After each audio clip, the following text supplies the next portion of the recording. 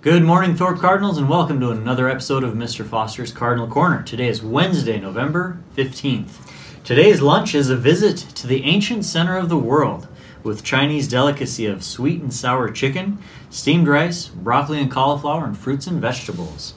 This week is International Education Week, where we can learn about and celebrate study abroad and foreign exchange studies.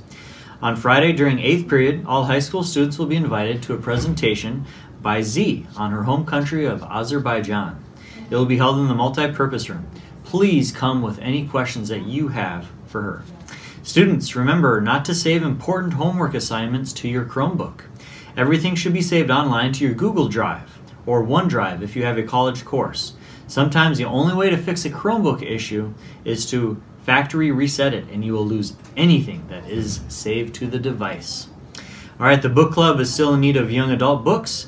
Our final day of collection is this Friday. Are you a gingerbread house architect? If you are interested in constructing a masterpiece for the annual Thorpe Historical Society contest, stop in the high school office for the deets. All right, hey bookies, there will be a book club meeting this Friday during lunch in the flex room. All right, Friday is Cones for Cause during lunch for middle school and high school. Bobby is our night janitor at Thorpe, and her husband is currently undergoing chemotherapy for his colon cancer. They can use any financial help for gas, money, or meals. Please buy a cone on Friday for $2. All proceeds will go to Bobby. Also, Friday is Hat Day for the Crisis Fund. If you'd like to wear a hat on Friday and donate to a good cause, just bring $1 to your first period teacher. All right, the FFA Career Development event sign-up is now on the Ag Room door.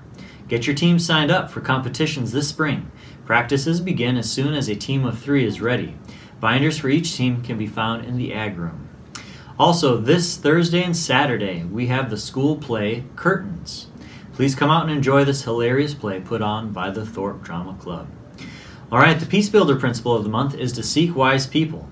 Wisdom comes from experience. We all have different experiences that have taught us lessons.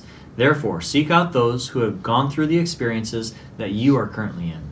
Those wise people can help you take advantage of opportunities and overcome challenges. The theme for today is Wondering Wednesday, where I pose a deep, thoughtful question for you to ponder. Who is someone in my life that I want to learn more about?